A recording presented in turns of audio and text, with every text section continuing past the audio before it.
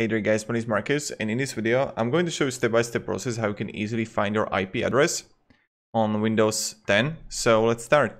The first thing you want to do is go to bottom, next to the search start, right click on it and click settings.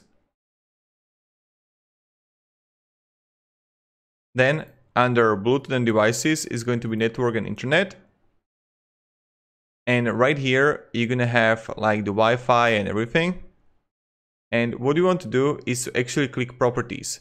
I'm not going to click it here only because like you would see everything, but click here properties and you would find IP address right there.